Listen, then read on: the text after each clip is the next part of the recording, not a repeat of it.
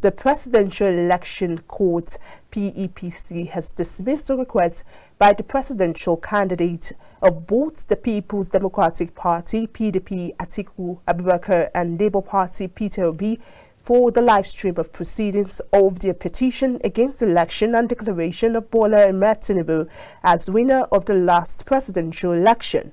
The court, in a unanimous ruling delivered by the chairman of the court, Justice Haruna Samani, dismissed the application for lacking merit. They held that the request was though novel but not supported by any law in the country for now.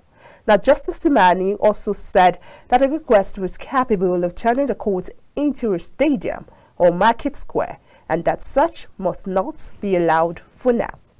Subject of our application, i.e. the live streaming and open telecast, is not in any way connected with the merits of our petition. The petition is separate, it's ongoing. The application did not succeed to have the televised version of the proceedings relayed to the entire world.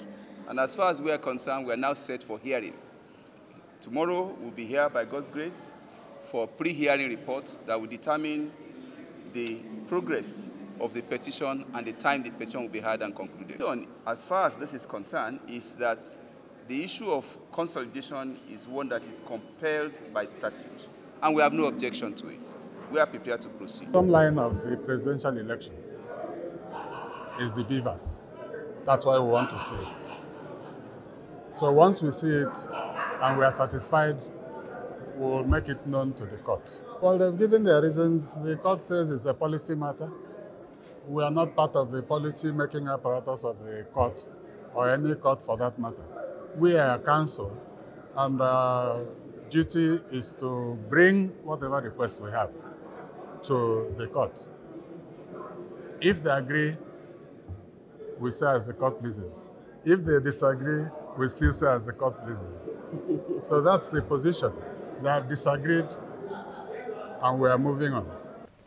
At the end of all pre-hearing session, the Presidential Election Petition Tribunal therefore adjourned till today, Tuesday, 23rd of May 2023, for pre-hearing reports.